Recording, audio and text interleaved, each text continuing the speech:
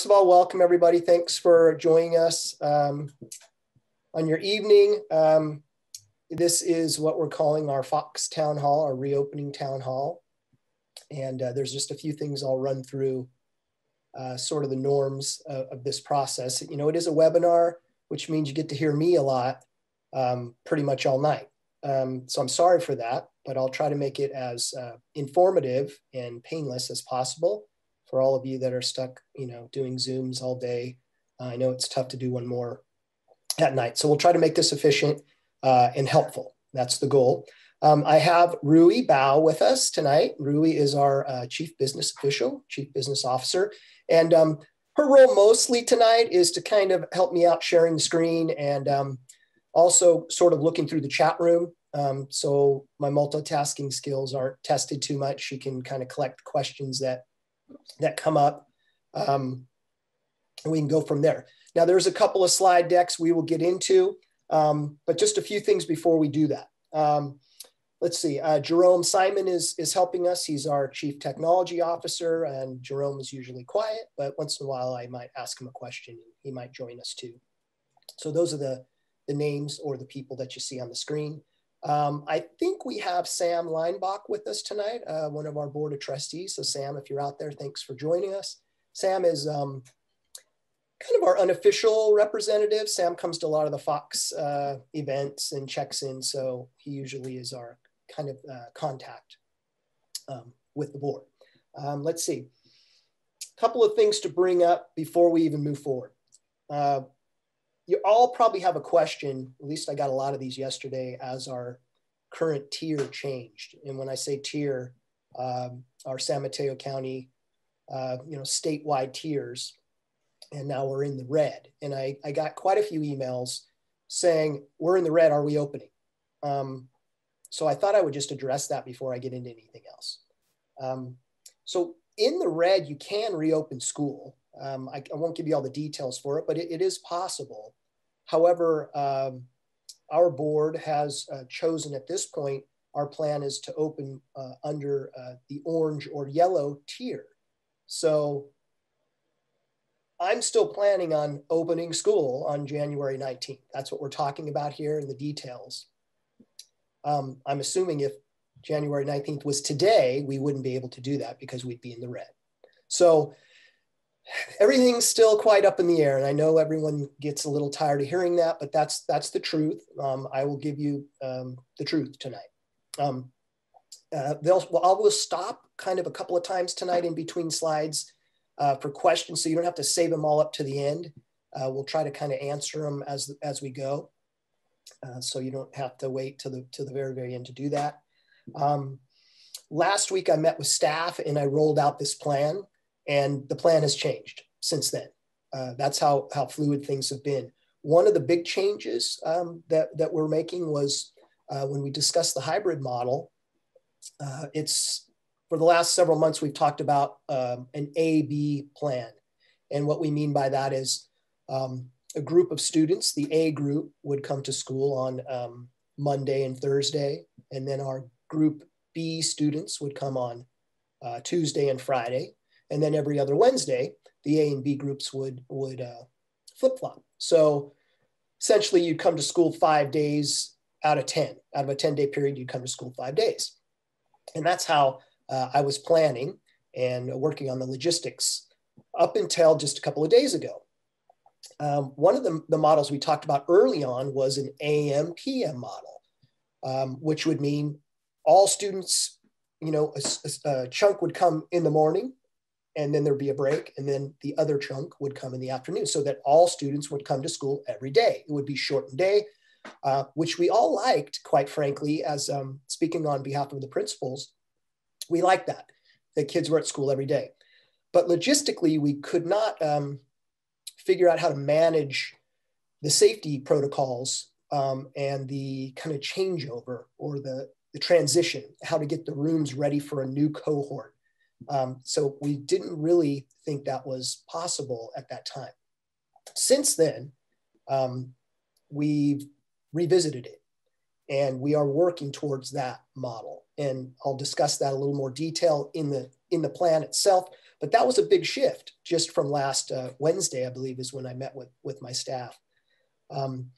So that's kind of the linchpin, what holds it all together is for us to try to bring the kids back every day. And we have some new custodial tools in our tool belt that we have been testing and trying out so that we can ensure that we can get the rooms ready for the next group. So, before all the slides, I wanted to let you guys know that. Let's see, I'm just checking my notes here before we get into the slide deck. There'll be 2 slide decks tonight. One is a little more general, and then one is a little more specific towards Fox, and then there's some redundancy, and I apologize for that. So some of the slides I won't spend a lot of time on. They're things that you can look at on your own, but I thought I would give us maybe a little more opportunity for questions. So before we get into the slide deck, I'm going to just ask you, Rui, is there anything popping up that might be appropriate to what I'm talking about now, or should I just keep rolling? Does it look like everyone's just being a good listener right now? Yeah, let's go ahead and roll into it. And yeah, everyone can feel free to just chat questions into the box, and we'll go from there. Okay, great. And let's see, anyone who joined late, thank you for joining. It's nice, well, not to see you, but to have us all together. I appreciate you guys coming out tonight. Okay, so let's jump into this. So this is more of a general slide deck that I slipped some things in that were specific to Fox. So, all right, reopening requirements. I talked a little bit about that in this slide. Rui, just a quick question. Is this available like tomorrow on websites, or for people to click and link? I know the draft reopening plan's already there, but will this slide deck be something that can be accessed? Yeah, we can put it online. I would also recommend probably sending it out. Okay. And by the end of the week, we'll also have an FAQ posted from all the town halls. Okay, great. So if you miss something here, don't panic, and it will be available to you guys. But this particular slide, we can click on the whole BRSSD draft reopening plan, which is a pretty lengthy document. So we're not going to do that tonight. That's already on the website, if for those of you that you want to dig into that particular slide. Okay. So quarantine recommendations. I thought we'd just hit you guys with this first. We're coming up on the holiday season, and that traditionally means travel or seeing people you don't see on a regular basis. So we want us to all be very careful with that. What we all do will help us to keep our school or to get our school open. So we will follow these protocols. And again, if you do plan on travel, we're not back to school yet. So it's not that critical here at Fox, but in general, be careful, be safe. I want all of you guys to be able to join us here at school when we can do that. And of course, I want you to be able to, the kids to be able to continue to participate. So keep that in mind. There's a link there too that you'll be able to get into more details. Let's keep going though, Rui, with some of this stuff. All right, data. This was from a few days ago. It may not even be accurate at this point, but we all do know we are in the red, which is not the lowest, but if you look at our state in general, most counties are in the the purple tier, which is the one you don't want to be in. So are we going to be in that? Maybe, maybe not. But we're definitely in the red, and that's where we're at, like I mentioned at the front. So that's driving some of our decisions right now. Okay, so let's take a look at how we plan to bring students back. They call it a phased approach, and some of the other school districts have been doing this. So we're lucky in one respect that we have some models to check out and actually get feedback from different principals who are really there doing it and getting a lot of good information on how to do things safely, what kind of stumbling blocks they've run into. But this phased approach gives us an opportunity to not bring everybody back all at once. So theoretically, if you look at the screen there, you can see that for us, our TKK in first grades would start on the 19th. In a modified schedule, I'm sorry, I can't tell you exactly what that would be yet. but originally we envisioned that being sort of a partial day. I don't know what that will look like yet with the AM/PM model. With the AB model, we were going to be here all day. So we were thinking of truncating the day a little bit. So I'm not sure yet how that will work. And then by the 25th, that group of students would be coming on a regular schedule, whatever that would mean, a full day. And then you can see second, third grade, we transition them back on the 1st, 4th and 5th on the 22nd. So really by March 1st, theoretically, we have all of our students coming back on campus. Now remember, not all 500 at the same time, cut that in half. And I'm making an assumption that all the kids want to come back and you want to send your kids back, right? We'll talk a little bit about that too, but under the assumption that we're all back. Some of the other numbers that you see beyond that are more Ralston or middle school related. And I saw SDC, those are our special day classes. We do not have a special day class at Fox, so that doesn't apply to us. Okay, thanks, Rui. Let's do the next one. All right, so the 4 pillars, this is really important. The more I research this and the more anxiety and nervousness I have about this, really, if we're washing our hands appropriately, often teaching the kids how to do that, we have our face coverings on, including the students. We have our classrooms laid out appropriately. And then we keep our gatherings, our classes separated as much as possible. It really does help to keep us safe. So these 4 pillars are critical. And this isn't just Fox, this is staff-wise. But as part of our Fox plan, that's definitely what we will be following. Okay? Rui, next one. All right, physical distancing. All right, we'll talk a little bit about this more specifically, but for our students coming back, if you've been here in the last couple of months, you'll notice that we have new fencing up, which has nothing to do with COVID. It was planned prior to that, but it does lend itself to helping us be more strategic about how students enter and exit the campus. It gives us a little more control. So it's sort of a positive byproduct of installing the fences. If you haven't been here, check it out. It's not a security fence per se. There is access to the school, but it's definitely a deterrent. And I think overall, when this is all done, it'll be a nice addition when we get back to school regularly. Daily checks for our students and staff. I'm here every day right now, and I go through a screening protocol and also check my temperature. And so do the other staff members that are here. So that would be something we're expecting our students to do.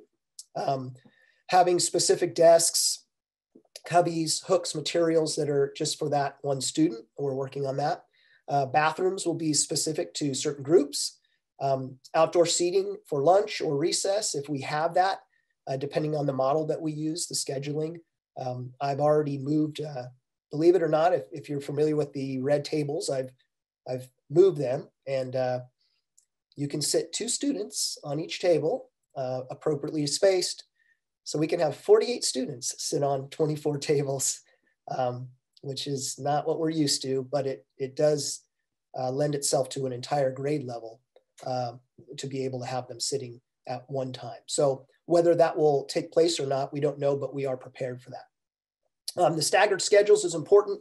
We'll look at the proposed kind of sample schedule, and you'll see that getting to school will be staggered for different grade levels.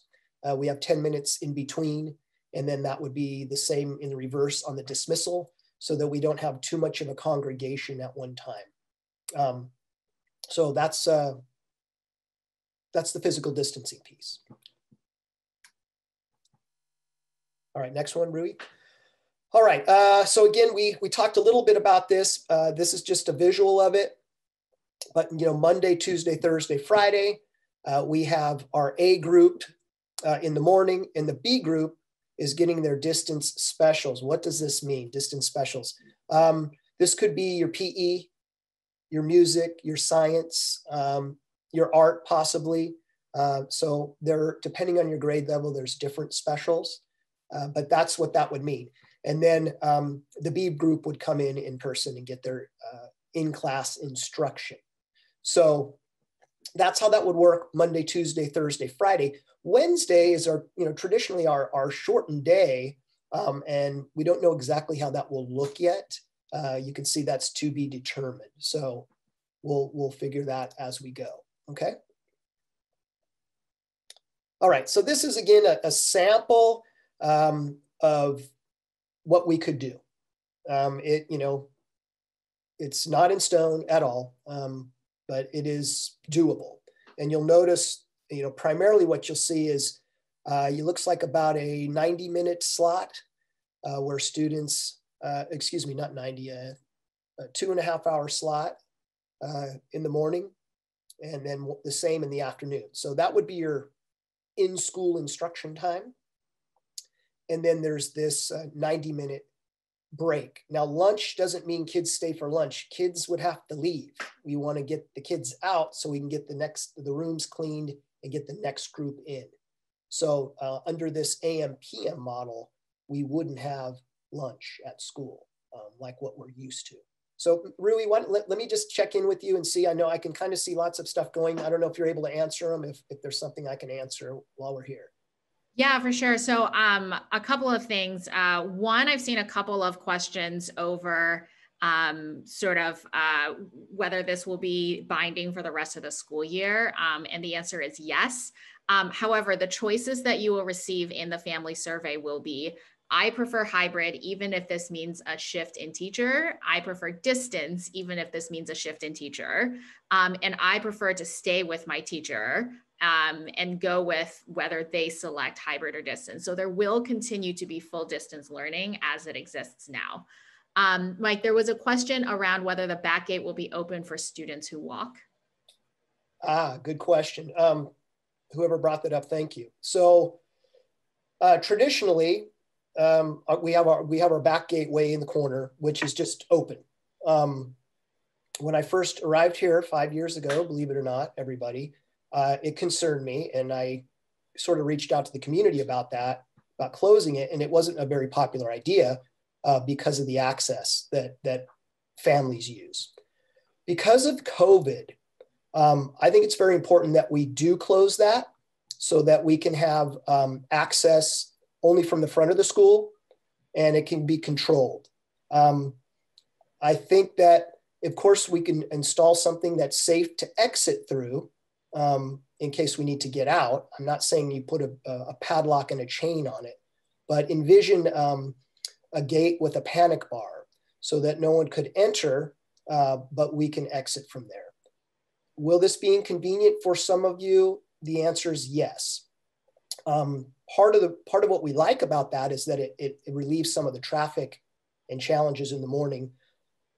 With this, you've got to imagine we're only coming, a smaller group of people will be coming at any one time.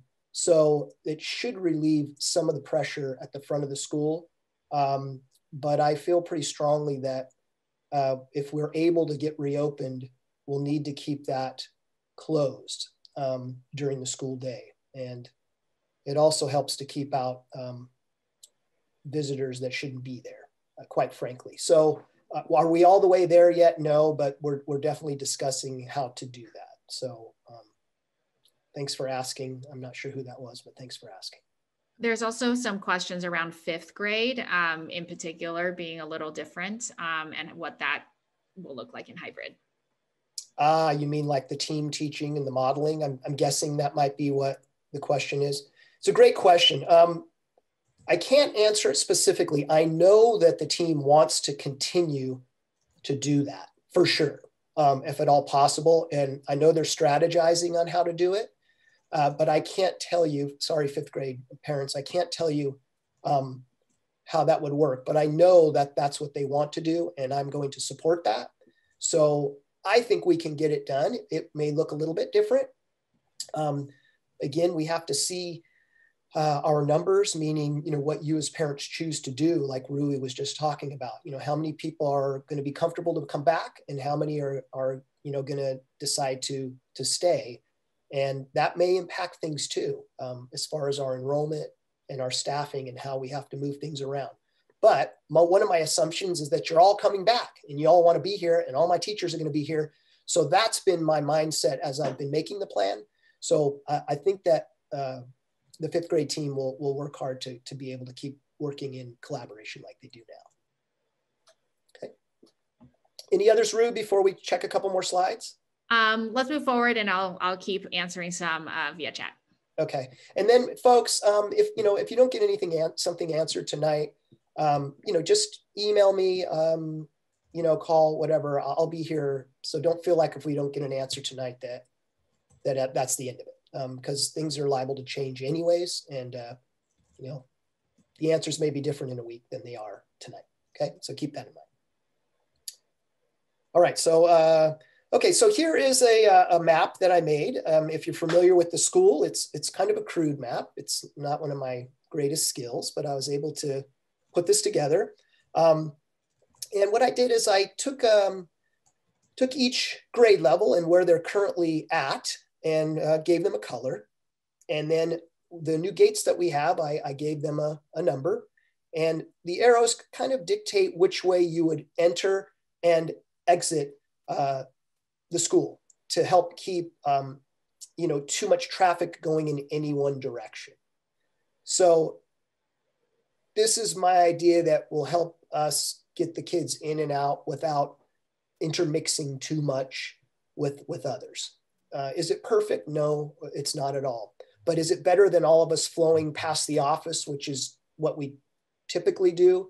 I would say yes, much better than that. And again, with the staggered times, you can envision only maybe three classes coming at any one time, maybe even 4 or 5 or 6, but they're coming in different directions. So the idea is to keep us separated as much as possible, keeping that physical distance. The bathrooms, I just highlighted a couple of them there, but those bathrooms will be designated to certain classes. I don't have that written on the map, but we'll share that. There are bathrooms within the middle room area, which still would be utilized by our K and our ones primarily. So that gives you just an idea of what I'm thinking and sharing with staff as we kind of work together to figure out what makes the most sense. But you can see there are gates. And, something that's different too with this model is that you parents who are used to walking your students in or picking them up at the door won't be able to do that anymore. That's one more negative piece. We're used to having a very open campus here where parents often congregate, maybe at the lunch benches waiting for their students to get out or walking them right up to the door.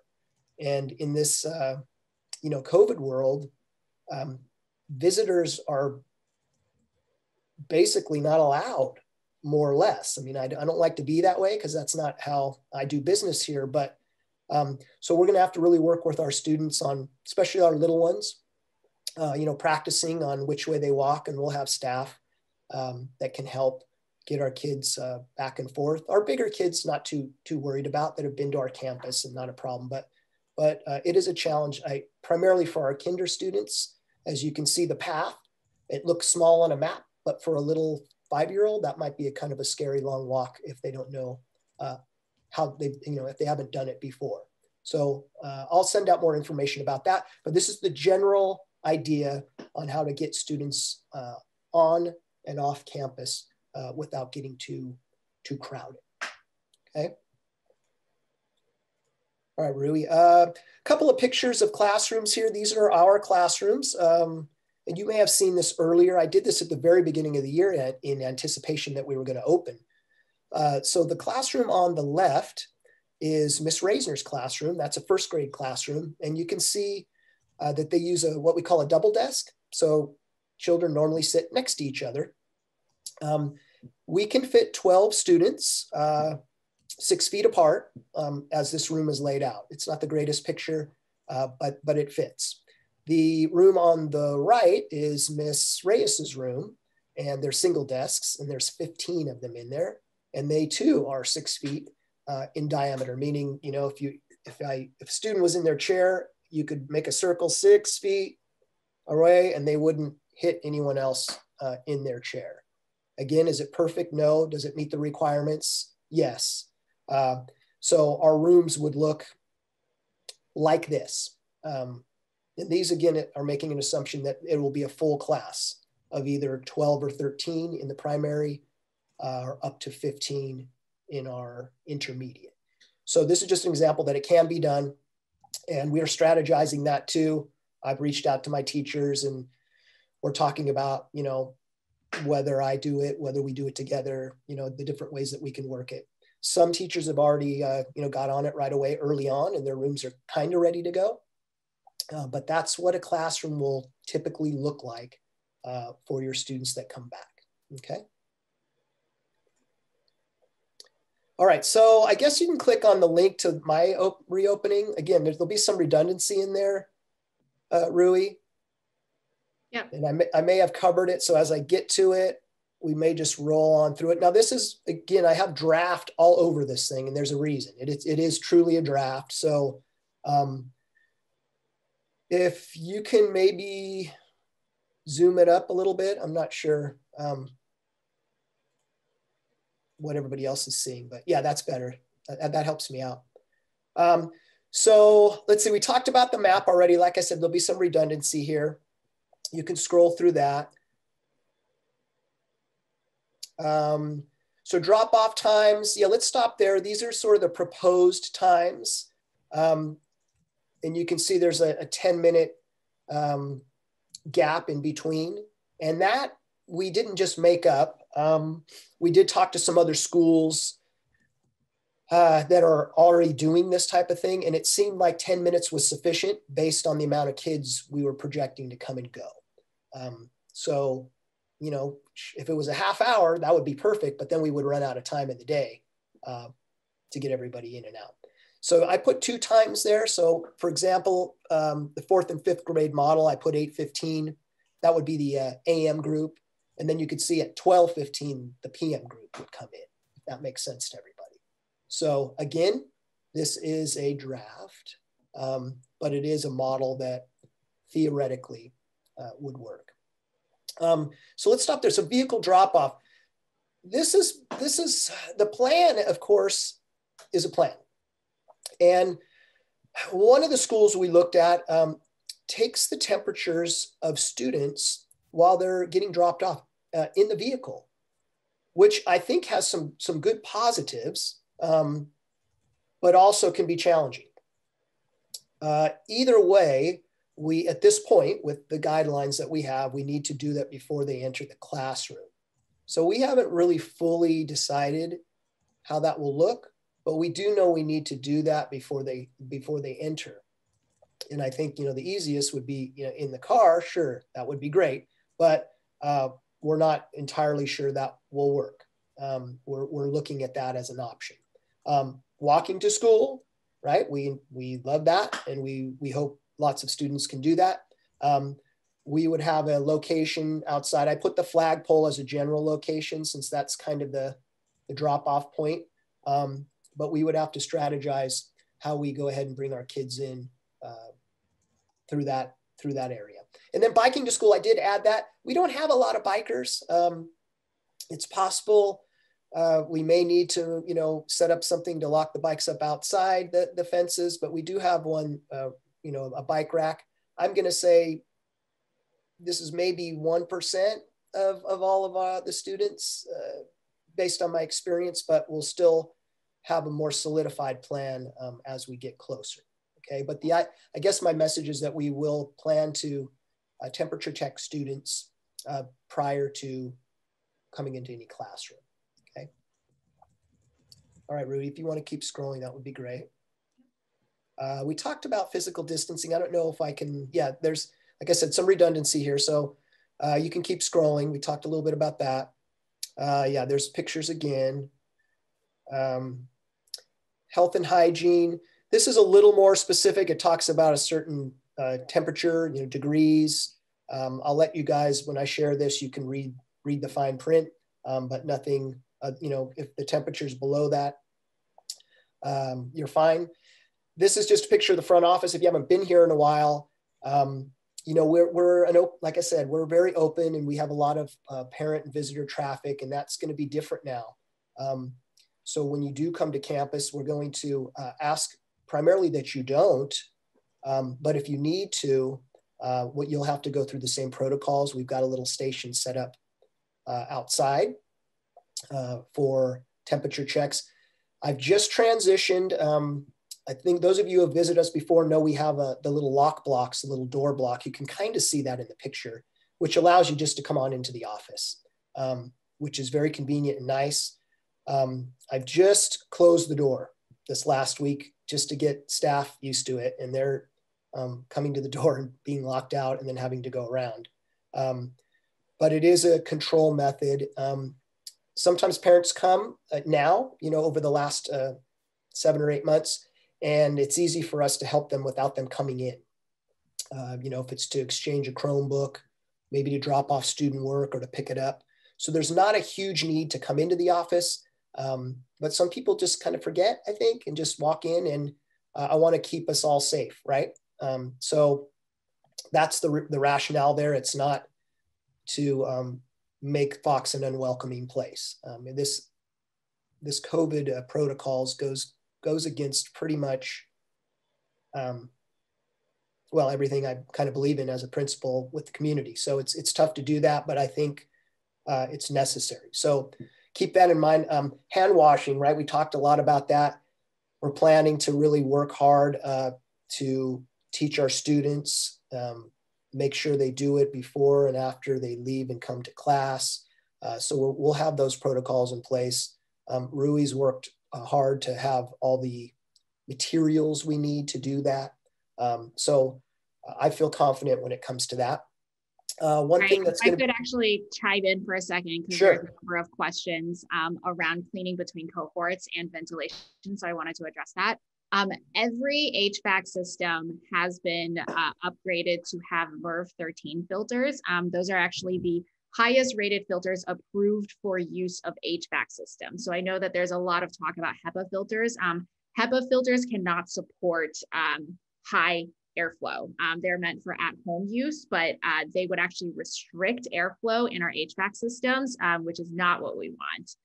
So they have been replaced with MERV 13, which actually filter out the same micron size as HEPA filters, but are designed for HVAC systems. And those are already in place. We will be keeping the air on. Our energy efficiency efforts are going out the window to ensure circulation, and we'll also encourage doors and windows opening as weather allows.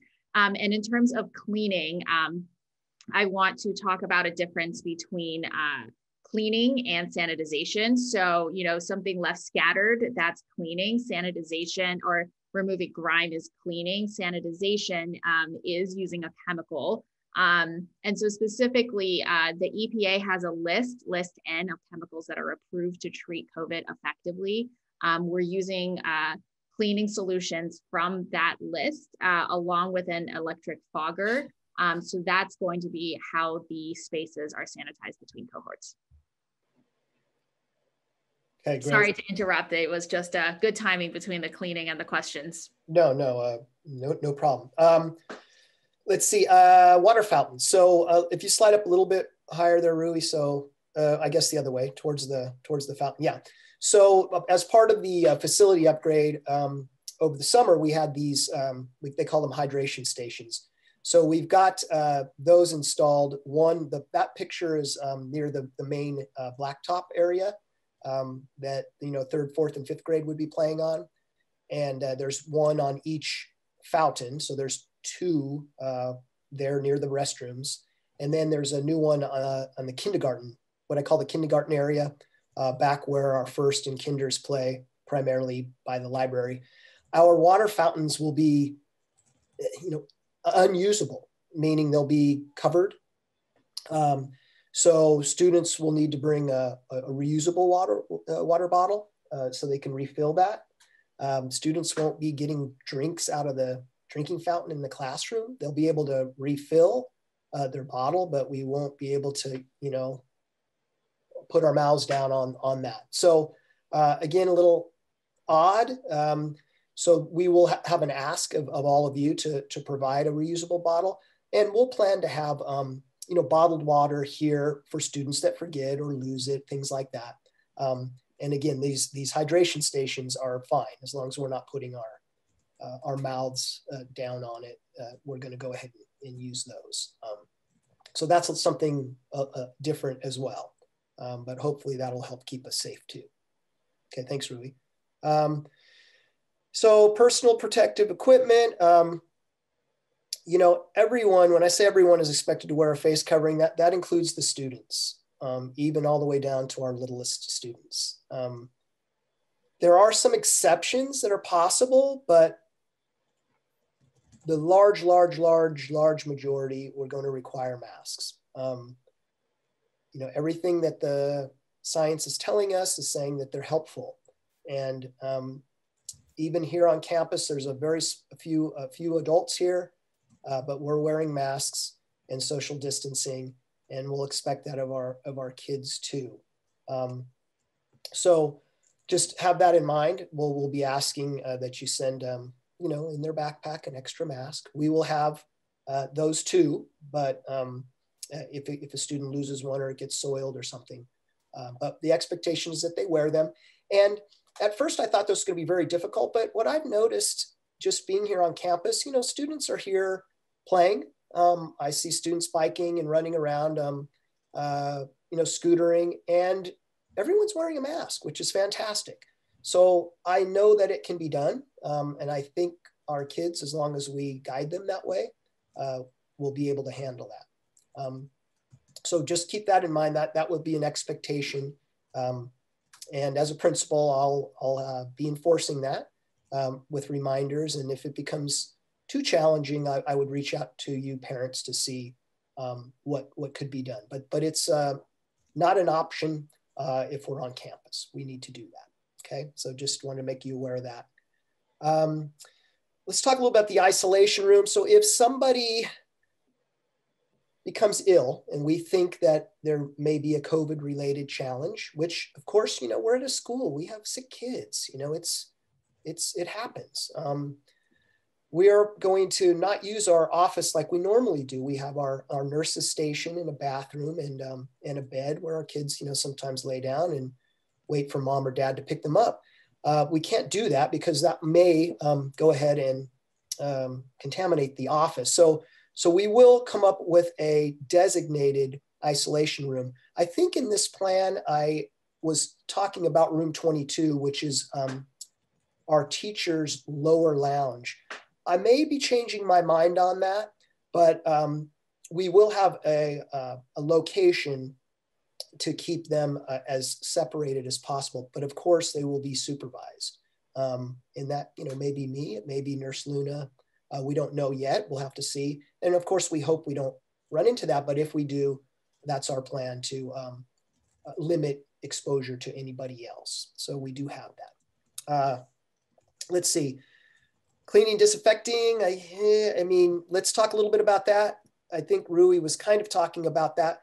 We've been, I don't think 3 or 4 meetings in the last month with Rui and our custodians, collaborating on how to do it efficiently, but effectively, and how we're gonna get those high touch surfaces, door handles, things like that. We're building those into our schedules like we have not in the past, as opposed to, hey, clean these rooms at this time. Yes, but make sure, we walk through high use areas like restrooms. And again, the door handles, those type of things will be getting cleaned more often, or I should say maybe cleaned isn't the right word, Rui. It's disinfected. Is that the yes. Disinfected? I've got to learn the right terminology too. So we'll be working hard on that, but that in combination with keeping our hands clean and then keeping those surfaces clean, I think will help mitigate our challenges. Not to say it's not going to be challenging, but I think we can do that. Let's see. If you can scroll it a little further, students. Yeah, so students will not, I've got that in bold, expected to disinfect it. You know, we're not gonna say, okay, kids, here's your wipes and you're wiping down your desk. No, that we're not, no, they're not responsible for that. But yeah, we want them to pick up their materials like they normally would. Whether we keep their materials there at school overnight or whether we bring them back and forth, we're still deciding on what makes the most sense and what's the safest, depending on, you know, the layout of the classroom and the space. But we want them to keep themselves clean. That's the focus. If they do that, that'll really translate to keeping the rest. Ventilation, Rui talked about that. Communication. You know, the principal in an elementary school, when they always say a point of contact, they're pretty much saying the principal, right? That's sort of how our elementary schools work. So yes, I would be the point of contact, but I've got a lot of support that I'm going to be getting from the district as well. So, but there's things that are different trainings that we'll work with our staff. And if you want to scroll through those, Rui, they're not super exciting to look at, but different things that we'll be training the staff. And then, you know, more appropriate for me is really the kids, you know, the routes going in and out. If we're able to, you know, depending on the model, if we're having recess, you know, where we play, how we play, you know, our bathrooms, which ones they go to, our hand washing, our distancing. It's going to take a big effort from all of us adults to really teach the kids that. And in partnership with you guys at home, I feel confident, you know, this school has been great about anytime we need to do something collaboratively. So with all of us giving the same message and the importance of it, I think it will be a relatively smooth transition. So those are kind of the student training topics. Scroll up. Let's see. Let me look what I put for parents. Sorry. I say up, but I mean down, I guess. Sorry. Yeah. So parent topics, again, kind of the same, just to make sure we're talking to our kids about these things and kind of helping to prepare them when they get back.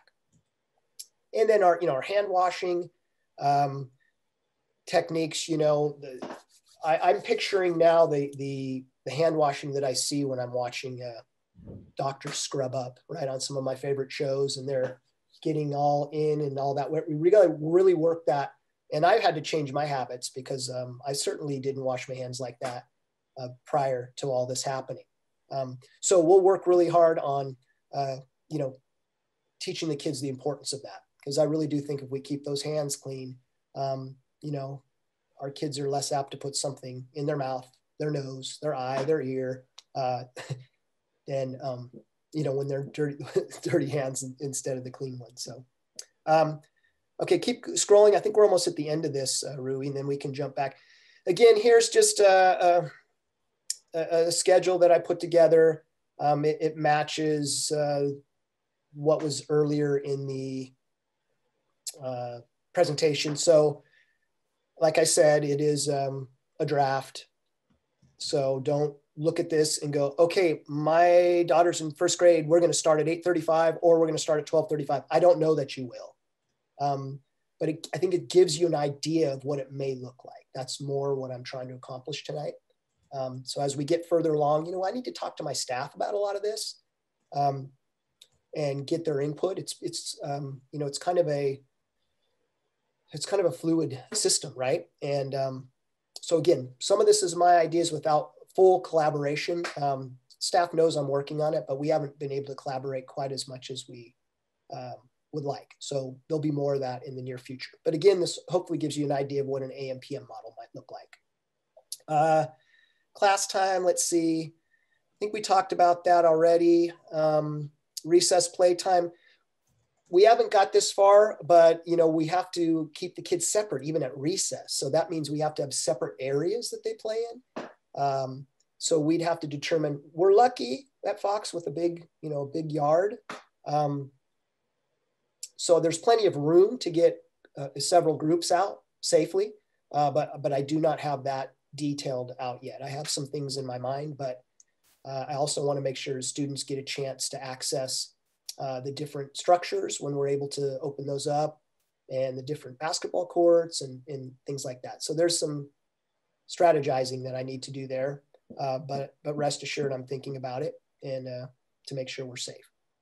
And then I think finally it says something about lunch, I think at the end, Rui. I put NA there only because under this model, there wouldn't be lunch. But we would be able to accommodate, again, up to 48 students on the red benches all at one time. So possibly some outdoor instruction too, as a use. I've seen that at some of the other schools. So that's a possibility for our benches too, or snacks, depending on what we decide. So that's my draft plan. I hate to say my, but primarily I did that.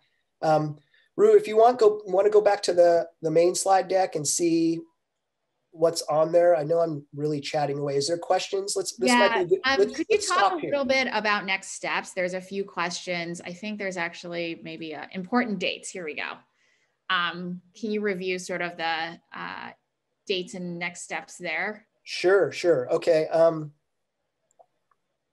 All right, family preference window. Okay, so that was what Rui was talking about earlier. So you as parents are going to get, we're calling it a survey, but it's not really a survey. It's really you committing, from my understanding, to one of those three options, saying, yes, I want to come back hybrid. I want to stay full distance learning, or, I want to stick with my teacher regardless of what they do. Is that an accurate way to describe it, Rui?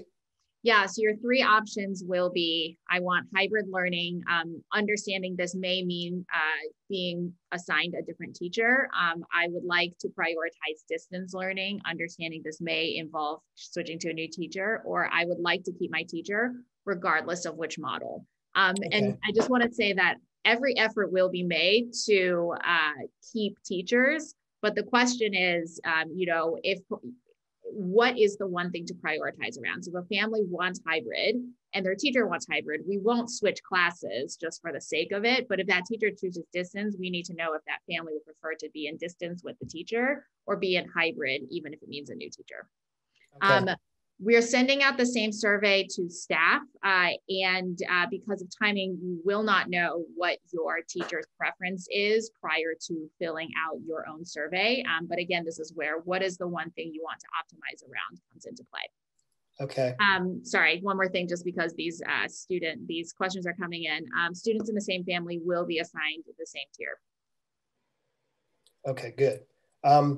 One of the ways, one of the principals that is already running a school that's in a hybrid model, I may not describe this exactly, but she made a good analogy, saying that there's kind of the train tracks, or the very smooth option would be your distance learning, right? We're all pretty used to it now, whether we like it or not. We know what to expect. You might be in a groove. And then the hybrid she described as a roller coaster.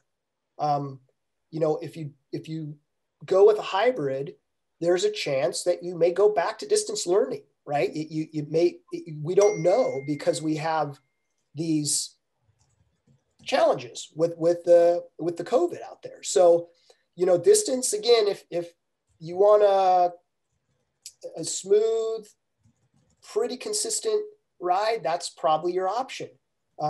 If hybrid, we may have to, flex, meaning your classroom, if there's a case, things like that. So those are things I want you guys to think about, as parents. Those were kind of good words from her to say, let your parents know that it could be kind of an up and down experience, depending on what happens, right? The unknown. So, Mike, can you talk a little bit about, if there is a positive case, what will the notification process be, and the, shift to distance learning and all of that? Well, I can do my best. Do we have a slide in there for that? I don't know if we have anything that specific. I know we have some what ifs, yeah, but I don't know about the cases. I don't want to miss. I can talk to the cases. Will you start with the notification, and then I can chime in around the quarantining? Right. So if the question is, let's say a student has tested positive in class, I'm guessing that's what the question means. Mm-hmm. So, we would notify the class, right? And everyone in. Now, this starts at, at the district level too, right? Once we get that. But how far, Rui, do we go out? I'm going to create an example. I'm Mr. Pappas and I'm in room 1 and one of the students has tested positive. First step. Yeah, first step. Now, all we know is that cohort has stayed together, followed the protocols. Maybe they've been out on recess, but they haven't been with any other groups. Yeah, so essentially, so the important terminology to know here is close contact, and that means that you were within 6 feet for 15 minutes of a confirmed positive case. So if we have a positive case in our community, we will notify everyone who is a close contact, which is the cohort. And then there will be a blanket email sort of sent to protect privacy that says there was a case on this campus. If you were not contacted, you were not a closed cohort. If an entire cohort goes on quarantine, then that cohort shifts to distance learning. So you go from your AM, PM into what it looks like right now of just full distance learning. People are learning at home. If somebody within the class outside of the class becomes an exposure, so they are exposed to someone outside of that class and that student needs to go on quarantine, but nobody else in the class was exposed, then the class would continue and that student would receive essentially asynchronous and independent study work in order to do remote learning during the 2-week time. Okay, so on that second example, Rui, means a student was exposed somewhere outside of school is what I'm hearing. And then that right. student would be quarantined. Right. Okay. Correct. And then, if a school reaches 5% positive cases, then, the state guideline is that if a school reaches 5% positive cases, then the entire school needs to shift to distance learning. And if a district has 5% positive cases, the entire district shifts to distance learning. That's the state guidelines. We haven't set a specific policy, but in general, we have been more conservative than state guidelines. As a few examples, state guidelines say to open schools in red, we are saying orange or yellow. State guidelines saying that staff should be tested once a month, and we are offering on-site testing every 2 weeks. So just know that is the state guideline, and we will also have our own guidelines for those that are concerned about changing conditions. Okay, thanks, Rui. That's a good explanation. Can you speak a little bit, Mike, to what the distance learning experience will be when we shift to a hybrid learning model, since both will be going on concurrently? Well, yeah, I mean, the distance learning would look like it looks now. You have again, I don't know if it would be the same teacher, but you would have, again, you're kind of doing what we'd be doing now. I think that answered the question. Yes? Yeah. Let's see. Oh, are students allowed to walk and bike to school without a parent being present at drop-off? Good question. I would say yes. Yes. Yeah, a parent doesn't have to be present. We still have to screen the child either way, but yeah, I would say that would be fine. Will the distance, if in a distance learning model, will the teacher be from our school? I don't know if that I can 100% guarantee that. I think that's our goal, but right now I couldn't guarantee that. So the answer is we hope so, but it depends on the feedback we get from the staff at large and who may need to work in a distance model. So I know that we'll have to build around that staffing challenge. So we're hopeful, but I can't guarantee that. There was also a question that asked if it's the teacher, does it become both the AM and PM pods that goes to distance learning? And the answer there is yes. Yeah.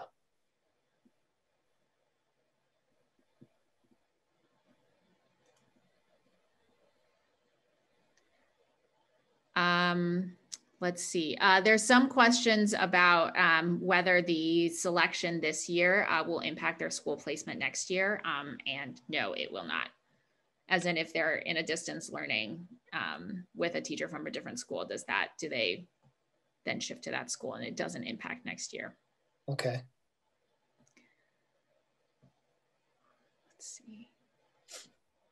Can you comment on the student-teacher interaction during hybrid instruction?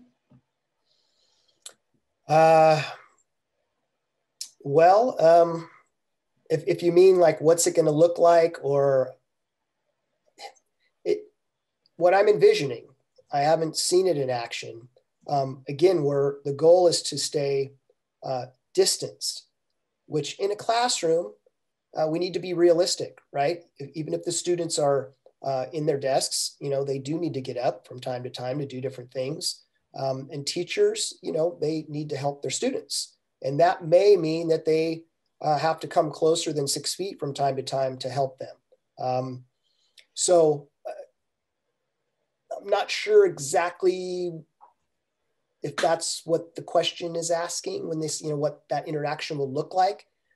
Teachers will be in masks. We do have sound systems, the Red Cat systems that will be in every classroom prior to January 19th, which should help with some of the audio, meaning, with masks and those different things, it can be challenging to hear sometimes. So we have that we will have that in all the classrooms too. So we hope that will be a good tool for our teachers, and then our students were able to hear them more clearly. I'm seeing a couple questions about whether families will choose between AM or PM slots. At this time, we are not collecting that preference. And then Mike, can you reiterate, I think maybe some folks are joining late, about the impact of shifting tiers on our plan to reopen? Sure. Yeah. So since we are now in the red, the short answer is, if we are in the red, we won't reopen. We'll only reopen under the orange or yellow tiers. So I was saying earlier that if it was January 19th right now, we wouldn't be reopening. But we are planning to reopen. So if we stay in the red, we wouldn't be reopening on the 19th. Does that cover the question, Rui? Yeah. Yeah, that essentially our guidance is to open in orange or yellow from our board. Currently we are planning for that for January 19th, and we'll continue to monitor. Kind of community rates. I'm seeing a few more questions around siblings, and yes, siblings will be kept in the same AM or PM group.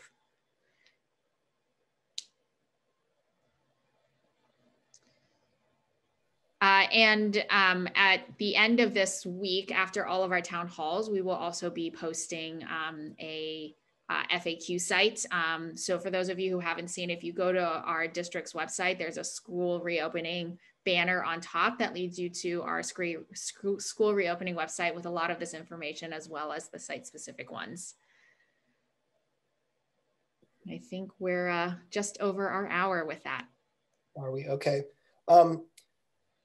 Let's see if there's anything, Rui, like quick questions I can answer. Otherwise, folks, like I said earlier, reach out to me. I may not have the answer, but I certainly can get back to you and, see what I can find out. Anything, last minute that I can answer? A couple questions around, so siblings at the same site having staggered drop-off times and what the expectation will be there. Well, yeah, good question. I'm envisioning that you have to come back and drop them off. If it's a kindergartner and a fifth grader, at this point, I don't know where those students could hang out for 20 or 25 minutes right now. It's not like a rainy day where I could bring everybody in the middle room and mix that. So if we can, come up with a good solution to that, I'm open, but as of right now, I haven't come up with that solution. So I would say, yeah, you'd have to drive through again 15 or 20 minutes later, if you're driving. I'm making an assumption, but yeah, sorry. I know that's very inconvenient for some of you out there. And then final question is a couple questions around childcare. So we have met with all our childcare partners to let them know about our model and talk through that, and are working with them around space constraints and whatnot. But in terms of the specific childcare offerings, I would reach out to Curiosity Corner around their plans. We're really leaving that to each of our partners to decide. Okay, thanks, Rui.